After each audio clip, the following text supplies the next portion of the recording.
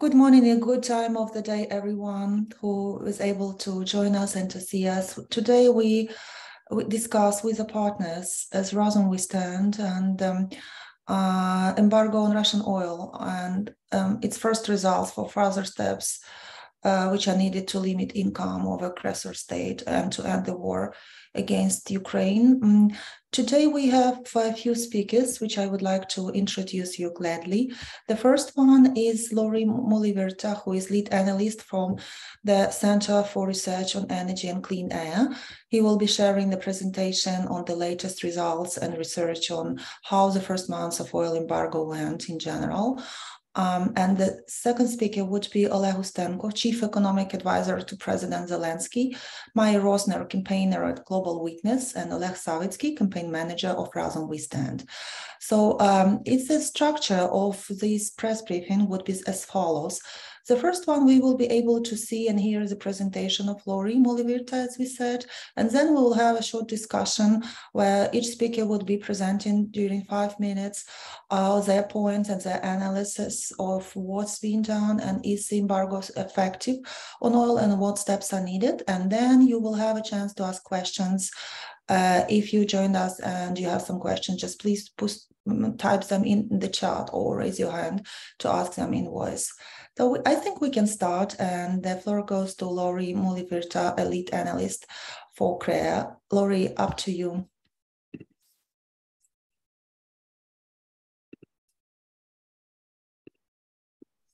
Thank you, Svetlana, and thank you, everyone.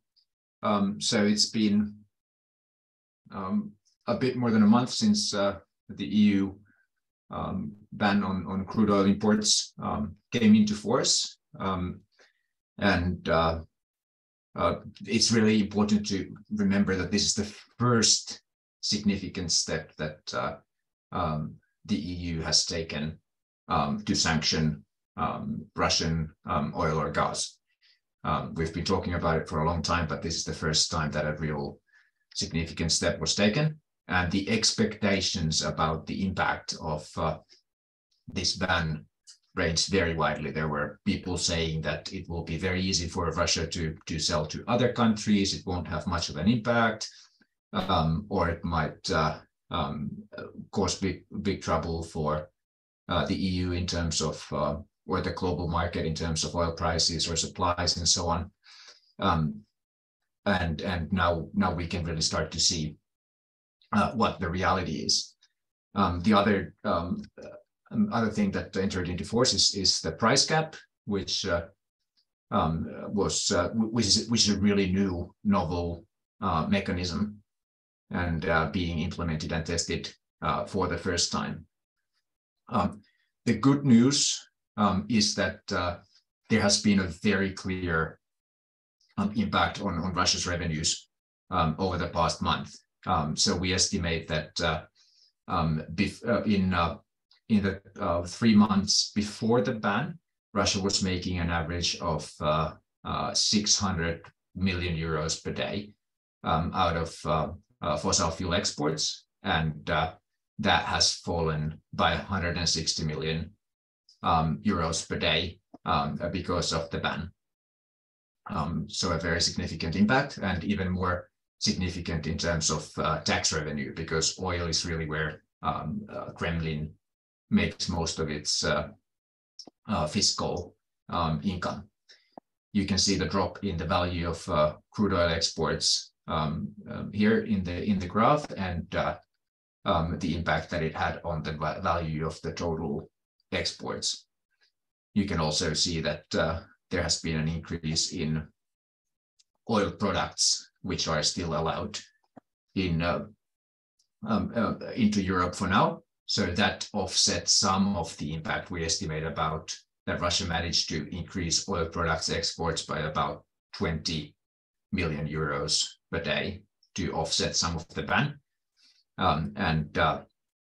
The third thing that happened is that Germany stopped importing oil through the Druzhba pipeline at the end of the year. And we estimate that cost about 20 million euros per day to Russia. So the outcome of all of those things is a loss of about 160 million euros per day. But that leaves us in a situation where Russia is still making more than 600 million euros per day.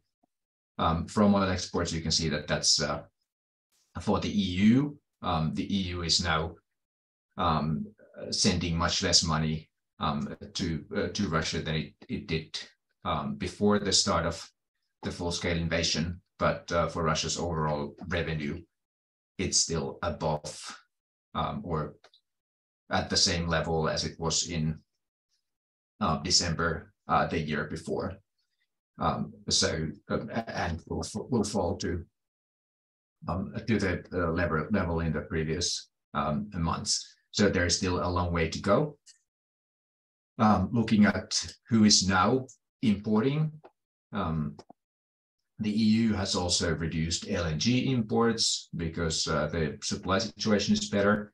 So in December, Japan became the largest importer of LNG from Russia. With the EU falling, China hasn't been importing much recently. In terms of pipeline gas, the EU remains the largest importer despite all the reductions that have taken place, followed by Turkey and China. And because of oil product imports and pipeline imports, the EU still remained the largest importer of oil from Russia in December. This is going to change once in January, February, when new steps are taken. So how do we go about reducing Russia's revenue further? The most obvious option is when the crude oil price cap was agreed. The agreement was that the price cap would be revised in mid-January.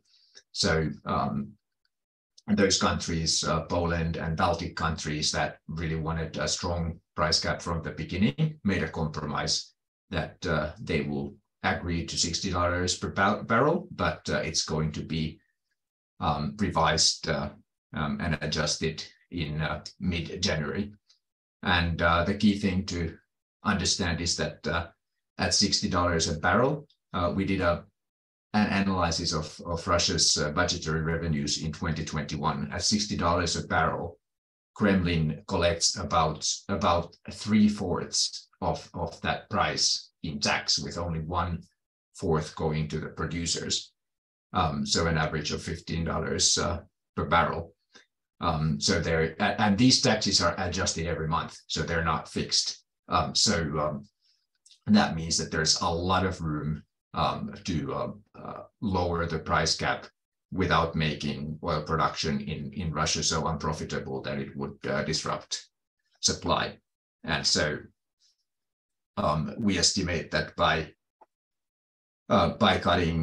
revising the price cap from $60 to $30, Russia's revenues can be reduced by a further 100 million euros per day. So this is the big picture of what's happened from late last year until the current situation. As said, a reduction of 160 million euros.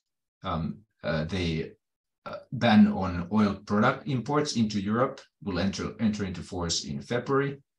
That will have a further impact, and there will be a price cap on oil products that will have a further impact. And Poland's Orlen will cut imports. Those things will have a further impact that will further cut revenue to Russia by 120 million euros per day as an estimate. And we've identified further measures, most importantly revising the price cap, but also addressing pipeline gas and LNG imports to Russia that could accomplish a further reduction of 200 million euros. So this is the key message that the EU and Ukraine's other allies still have a lot of options, a lot of steps that they can take. The crude oil ban definitely wasn't the end of it. The other thing that is really important, so when we've assessed the impact of the price cap, we're only assuming that the lower price applies to those ships that are insured or owned in Europe, where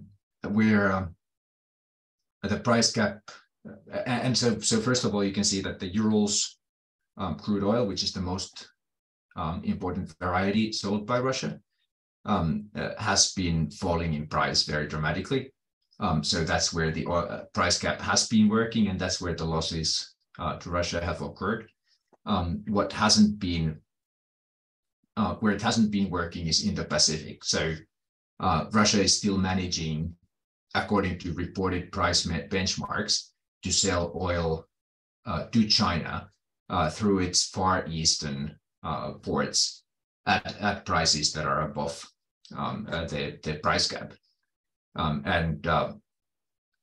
This is something that requires clarification, first of all, because we are seeing tankers insured in the UK that are carrying this oil in the Far East.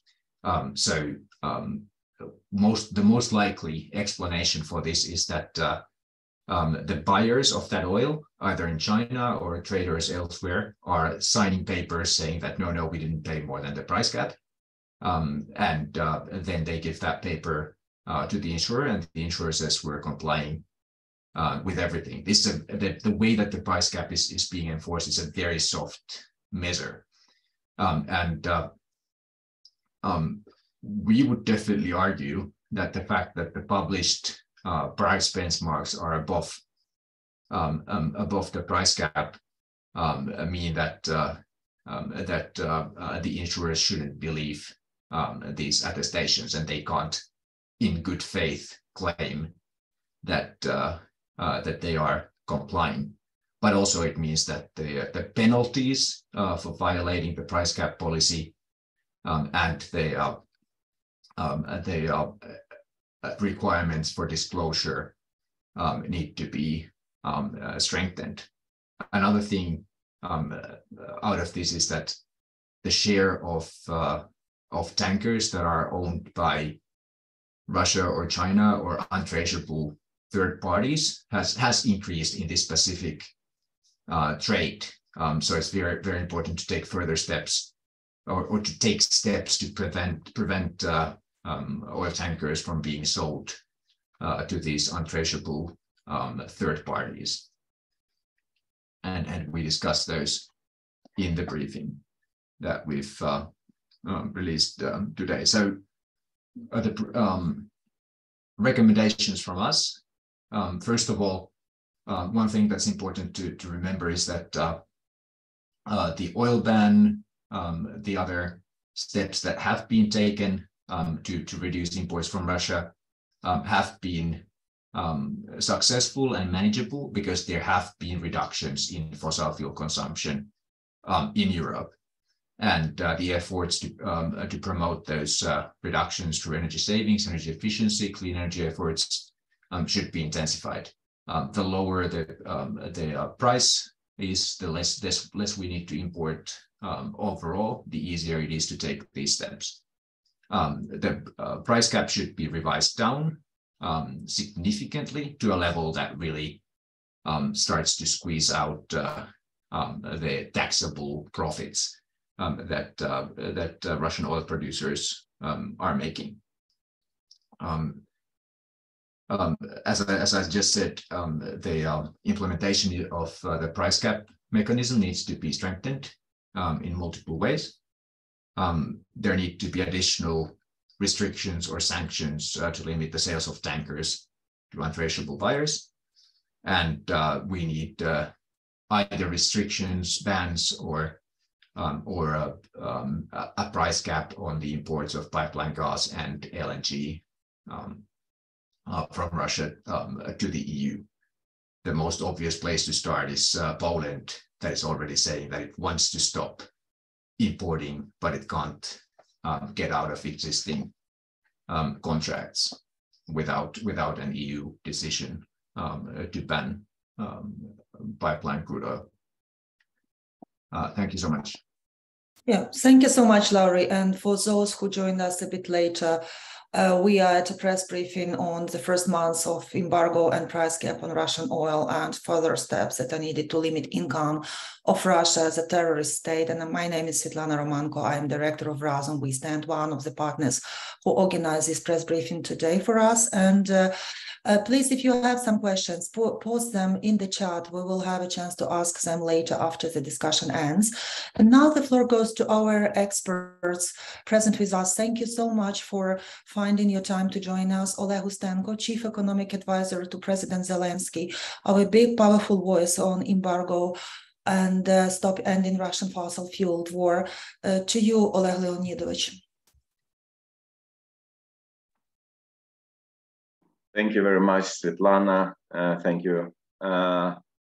Thanks a lot for organizing this event, and many thanks to Laurie and his team for doing this really terrific, if I may say, assessment of results after they were introduced all these measures on Russian oil. I would say that now everything is very clear for everybody, even for those who were quite pessimistic about these steps which were undertaken before December 5th. All these negotiations, all these consultations, eventually we show that the system is really workable. Now everything is connected into one picture. The world still continues to have oil. Supply of oil is ongoing. Russians are losing their revenues, which is also a very good news. So the initial purpose was to supply the world with oil, but at the same time to make sure that Russians do not have enough hands in order to continue this terrible aggression against us. So this task is under control now. I would agree with Laurie and with the conclusions made by his team that it's definitely not enough. I would say that yes, each escalation should require from our side further actions in order to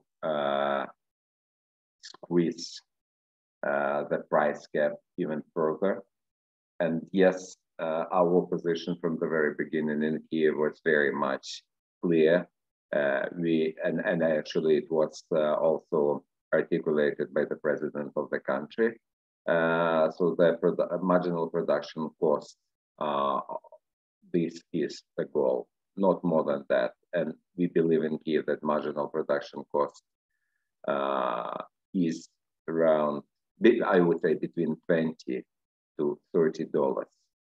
So that's why we wouldn't mind to see this price level as soon as possible. And one more time, each escalation should be translated into that kind of downward in Russian in price cap Russian oil. Yes, they were needed to have in their hands around 1 billion euros daily to do this aggression against us. Now it's substantially lower, but still, still they have enough cash in their hands. That's why we have to go even further. That's why everything related to oil products is extremely important. And we do believe that it's going to be very powerful very powerful measure which will limit Russian budget revenues even further. We do believe that this time is going to go much, I would say, not easier, but very straightforward, because we already have experience with oil. So no reasons to wait and see, to keep these long consultations. Everything is already clear. So we will divide oil products by several groups, and then starting from there, we will introduce these price caps for oil products as well. Do we really do enough? Of course not. We need to do more, and that's why everything related to nuclear energy and fossil fuel in general should be under our control. I'm grateful to Lori that he mentioned at the beginning that despite all these, immediate goals we are trying to reach now, there is also a strategic goal, and the strategic goal is a serious shift towards green technology, saving energy technologies. All these tasks or goals we were arguing for decades probably already. So, and this is also an important issue. So exactly as in the name of Svetlana Romanko institution, organization, Razom We Stand, yes, Razom We Stand, and we can do tremendous amount of good things, and eventually to get this victory to all of us, to people of Ukraine, to the whole world who is standing with us. Thank you very much. Thank you. Really appreciate that. Yes, thank you so much, Oleg Leonidovich. It was great to have you with us, and thank you for your hard work with the presidential administration in office and with the president itself for supporting the campaign and the demands so boldly. And now I would like to invite Mai Rosner, our long-term partner from Global Witness, as well, to discuss her point of view on the sanctions and the first months. Thank you so much, Svetlana, and thank you, CREA, for this wonderful report.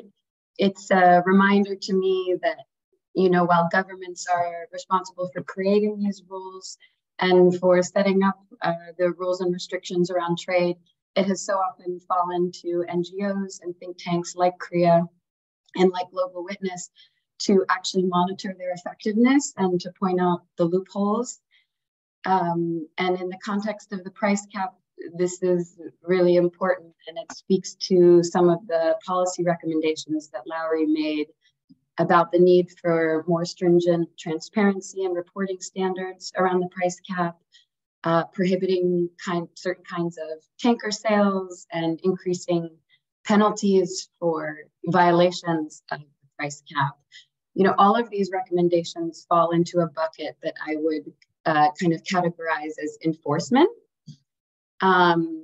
And enforcement is going to be really crucial in these next phases. Now we have the price cap in place, but enforcement is the muscle that makes it effective.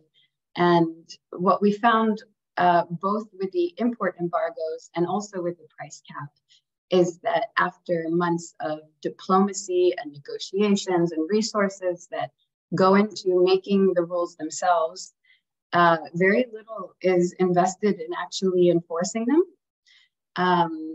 That's particularly true in the EU. When I met with FISMA, the EU body that's responsible for sanctions oversight, they informed me that they had about 24 people overseeing some 40 sanctions regimes. So a real critical lack of staffing to be able to manage just sanctions on Russia. This was, covering sanctions across the entire world.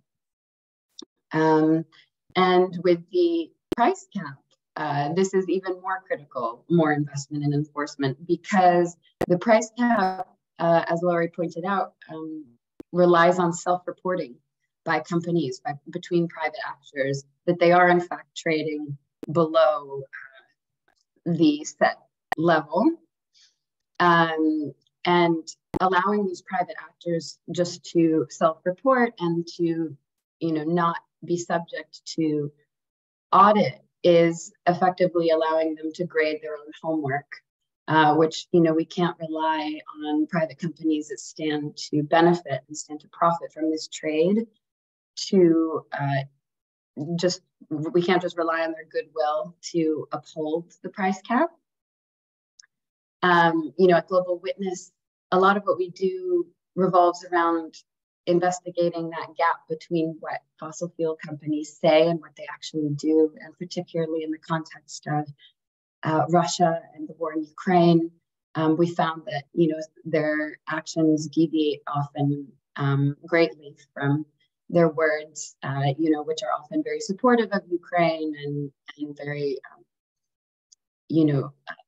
saying how much they condemn the war and condemn Russia, but at the same time, they still continue to profit from this trade. So, we know that if traders stand to make millions from cargoes of Russian oil sold above the price cap, and if the traders know that the attestation process is not closely monitored, and that the penalties for violation are extremely low and won't cost them financially, that those are risks that they will be willing to take. So I just really want to emphasize that we've arrived at this place where we have these rules agreed upon, and it's really important now that we hold companies accountable. And as Lauri pointed out, that we increase the penalties for violations, that we don't allow Western companies like UK insurers to continue facilitating this deadly trade, and that we bring more transparency and accountability to the reporting process. Thank you. Yes, thank you so much, Mai. And I am monitoring the questions. We will be having the chance to ask them after our Oleg Savitsky, campaign manager for Razom We Stand, will speak. To you, Oleg. Thanks, Svetlana. I would like to add some more emphasis on environmental aspects of what is happening with Russian oil currently. So as EU ports have closed for Russian oil, it now is attempted to be shipped to much more remote destinations like India, African countries, and the Russian Urals oil, which was purchased by EU companies in large amounts, is now instead of a week or a few days, is traveling a month or more through the ocean, and those ships, they don't have proper insurance. They are insured inside Russia or in some African countries or somewhere else where actually this insurance doesn't will not cover the losses and will not cover the damage if the oil spill occurs. And this is a real danger because those oil ships, they are 10, 15 or more years old, because Russia and the associated traders, they buy second-hand tankers, and this issue has to be raised internationally. And also that there is additional risk of spills associated with transshipment of Russian oil, and this occurs in huge amounts near the shores of Greece, where oil from Black Sea at those depreciated old vessels from Russian ports is transshipped to larger tankers. And the transshipment process itself is risky, and the Russian old vessels are risky, and this issue has to be raised, and there should be measures to limit or prohibit transshipment of Russian oil. And also the price cap coalition countries, they should ban the Russian tankers which don't follow, or Russian or other countries, the countries that buy oil without matching the price cap and following the price cap coalition rules. Those ships should be banned from territorial waters of price cap coalition countries. That would be a real enforcement and a real show of strength of international community against Russia. And this has to happen. And we don't have to wait for another escalation. And there should be a definitely ongoing process between Ukraine and EU, between all our allies to make the oil sanctions really deadly for Russia. Yes, thank you so much, Oleg. And we have a few questions, and we will be sending the recording to the journalists who registered for the event as well.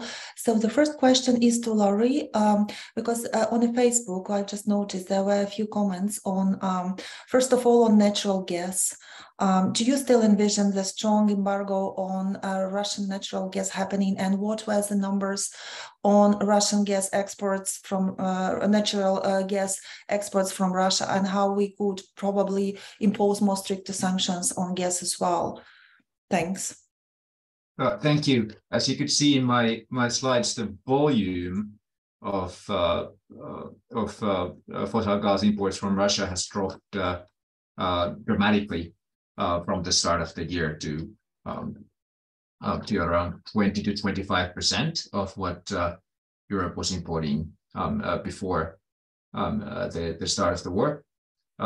So in that sense, it might look like there's been a lot of progress, but because Russia has manipulated the price of gas by cutting down supplies, the revenue that they're making is still similar to what they were making before they started cutting back supplies. So my starting point is simply that this is a perverse situation, that Russia is manipulating the market, is withholding supplies, and is being rewarded for it by getting as much money for their gas exports to Europe as they used to. So there needs to be a solution for this. The reason why this happens is that the prices paid to Russia for gas are linked to the wholesale gas prices in the internal European market, what's called the TTF exchange. So one way or the other, if we don't completely ban the imports of gas from Russia, one way or the other, these prices need to be decoupled. So one way of doing that would be an import tariff that would depress the TTF price, and then having non-Russian gas traded in a new system that is not the TTF, or a price cap on Russian gas. But in one way or the other, the prices for Russian gas and have to be decoupled from the internal market. Of course, we should move as quickly as possible to completely eliminate imports from Russia. The challenge is that some of the countries that that continue to receive gas from Russia are the ones that have been least eager to take steps against Russia's aggression. So it's a politically challenging dynamic in the EU.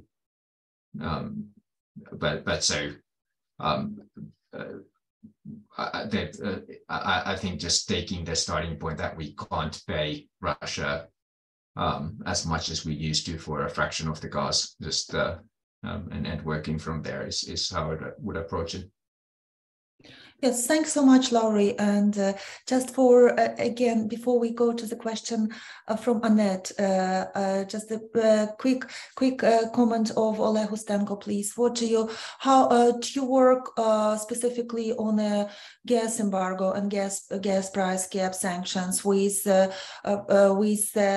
EU governments, or if you could provide some updates on that as well, because people are quite interested in getting understanding of what's happening around the natural gas as well. Thanks.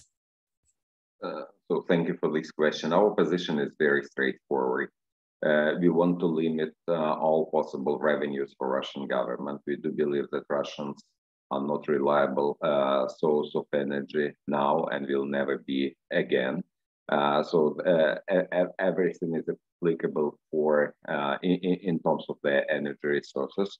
So for us, gas is the same picture. I mean, we see and we treat gas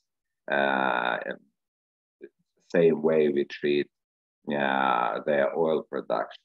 So for us, we need to introduce embargo on Russian gas, and actually we are working on that now. So basically, we don't see a difference in all the fossil fuels. So gas is just a small part of this big story, how they were trying to weaponize the energy resources, how they are trying to get their bloody money for the energy, how this bloody money are used to kill our people, to destroy our country. So we have to stop it. And this is very straightforward. We don't see a difference here. Thank you. Yeah. Thank you so much, Oleg Leonidovich. And we have Annette. Would you like to ask your question in voice? Because I saw you putting it in the chat. Thank you so much for being with us. If you do, you just may start and speak. If you don't, I can read your question. What would you prefer? I don't mind. I can pronounce my question as well. I was just wondering. It's just a brief question. If you're saying 100 million a day, Russia is losing money. I was wondering to which period you are comparing it to, because on the curves Laurie presented, I had the impression that yes, income went down from exports, but at the same time it went only not so much down compared to the pre-24th of February level, from which we had like super high prices from which Russia profited. So I was wondering whether in the long term, you can also say that the oil price cap is as effective as you presented. Thank you. So yeah, the comparison is to the period September-November, the period before the price cap entered into force. There's so many things that have happened in the global energy markets. Of course, one of the biggest ones being Russia's manipulation of gas supplies, that it's a long way to go to squeezing Russia's revenues below what they were, let's say, before summer 2021. But so the perspective from which we look at this is that the tax revenue to Kremlin is really what's paying for the war and paying for everything that our friends in Ukraine have to experience. And all the other sources of tax revenue to the Russian government have gone down because of the sanctions and because of the self-inflicted impacts from the war and the mobilization. So they're getting less money out of income taxes, out of sales taxes, out of corporate taxes, and at the same time they're of course incurring major expenses. So they're more reliant than ever on fossil fuel revenues, and they need more fossil fuel revenues than they used to before to maintain a balanced budget. So the Russian budget would have already been in serious deficit in the last months of last year without this extraordinary tax on Gazprom that they had, and it's going to go into deficit now. So anything that we can do to slice off the revenue from here on will have an impact on Russia's ability to wage the war. Of course, the more we can do, the better. But it's in that sense, it's a much better picture than we had 6 months ago when Russia was basically swimming in money. And if we're successful in implementing and ratcheting up these policies, it should also have an impact, for example, on the exchange rate of the ruble, which then means that Russia's ability to pay for the imports and the expensive shadow imports and so on would be weakened as well. So there's a lot more to do, but the situation is good in the sense that if we are able to do more, it will really have an impact. Yes, thanks so much. And we will take another 5 minutes to ask one question to Oleg and to Mai. And after that, we will wrap up and we'll be able to send a follow-up with the recording to everyone who registered, as we said. Oleg, question to you. Why embargo is so important, not just to end the war, I mean overall embargo on Russian fossil fuels and cutting Russia completely and permanently from all energy markets. Why it's especially important for renewable energy transition, for clean energy transition, and how this could boost such a transition and a green rebuilding of Ukraine? This is a question to you, and later I will ask Mai as well a question on enforcement. Yeah, actually, this is a very good point, and this was highlighted back in April last year, that actually we are at the turning point for global climate, and we are like insanely close to the tipping points of the climate and environmental sustainability of the biosphere. And the UNEP, United Nations Environment Program, assesses that to start real climate action, fossil fuel production globally should decline at least 6% a year in this decade. And only by really killing the Russian fossil fuel industry, we can match this rate of the needed cut in carbon flows into the atmosphere that are produced by the fossil fuel industry. And what is really important about embargo, that embargo actually is a firewall against Russian fossil fuels entering the markets and against the corporate investments in production of fossil fuels in Russia, which were insanely high, and everyone invested in Russian fossil fuels. United States, France, Germany, all the big banks, they invested in Russian carbon bombs in production of huge amounts of fossil fuels, which are not compatible with the Paris Agreement and with any climate protection. So basically, embargo should be also considered as a climate policy, as a global climate policy to really keep Russian fossil fuels in the ground permanently. Because if we want to have a livable planet, we need to keep most of the proven reserves of fossil fuels in the ground. And Russia created the conditions in which it is the first in line to be a subject for supply side climate policy, and namely taking action to reduce production of fossil fuels. So, and for the renewables, this is a question now of mobilizing the investments. And what was happening like in previous decades is that banks and investors, they were following the easy road to do business as usual and to just swamp the fossil fuel industry with money, with investment in expansion. And this has to end permanently, and all the financial institutions, they should commit to real decarbonizations and clean up their portfolios and really end the investments in oil and gas. And Russia is the first subject to that, and all the financial institutions and investors who invested in Russian fossil fuel projects should acknowledge that that was a terrible mistake, and to deal with that, and to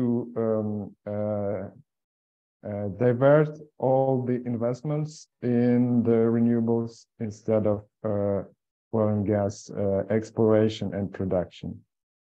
Yes, thanks so much, Oleg. And to Mai on enforcement, you've mentioned this quite a lot, and this is really important, how we put the enforcement measures onto governments and industry as well. And I wanted to ask you one question, also popped up here from the social media while we are posting the outcomes. Are the EU liability measures effective that they imposed on those who are trying to break or avoid sanctions, or are they still effective and efficient, or some other measures are still needed to push for really closing all loopholes in the sanctions and putting enough of enforcement onto those who are breaking the regulation and sanctions regime? Thank you for that question, Svetlana. It's a good one, because one point that I made before and that we've been making over and over again is that without enforcement, all of these laws are just words on paper. And, because they're so important and because so much time and resources and effort has been sunk into creating them, we need to make sure that that second half of the puzzle, the enforcement side, is there. When it comes to the EU's enforcement capabilities, they are really not fit for purpose.